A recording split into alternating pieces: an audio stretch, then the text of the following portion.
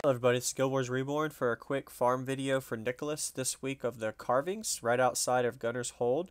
I chose to do this one with a Dervish VOS just because it's really easy to farm. You're going to need the quest Charr Invaders, so I do have an alt here just to activate that quest.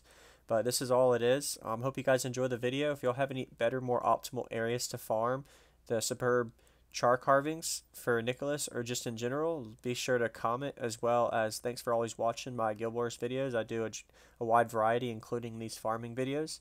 Stay tuned for more Guild Wars footage of all genres. Be sure to like this video, subscribe, and enjoy the rest of the farming video.